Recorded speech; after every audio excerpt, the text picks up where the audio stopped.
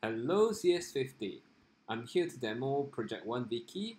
Now the first one that we are going to demo is about entry page. Let's say if I type something that is existing, it will actually show. If I were to actually type something in that doesn't exist, it will say that it is not being found. Now if I were to actually see the home page, it will also have the list of the things that is available. Now if I were to search, let's say if I were to search the exact term, let's say I search for Git, it will actually show me Git. If I search for, let's say, it will show me Git. Or maybe if I want to go for something, let's say H, it will show me whatever that is the substring.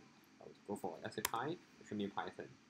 Okay, now let's say if I were to search for something that doesn't exist, let's say chua, it will actually say chua not found or so. Alright, now if we were to go to homepage, let's say if I were to talk about CS50, and if I would say CS50 is the best computer science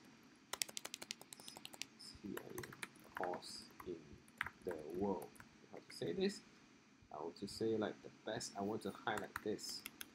To put this in, and then let's say I were to put this, and then I want to put the link in.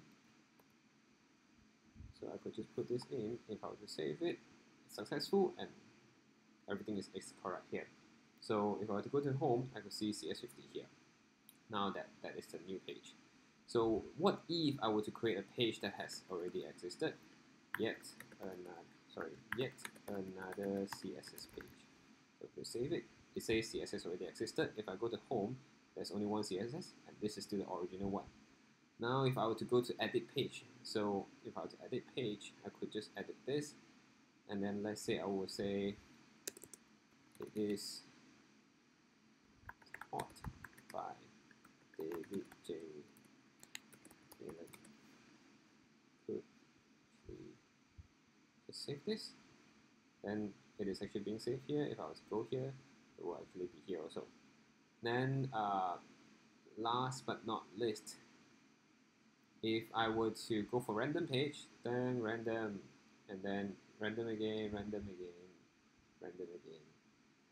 Then Markdown, as you can see here, this is already marked down. So if I were to click the link, I will be able to go to Python. If I were to click HTML, I could go to HTML.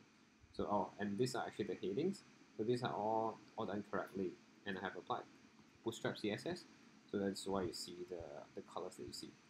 And that was Project 1 Wiki. So I'll see you guys next time. Bye.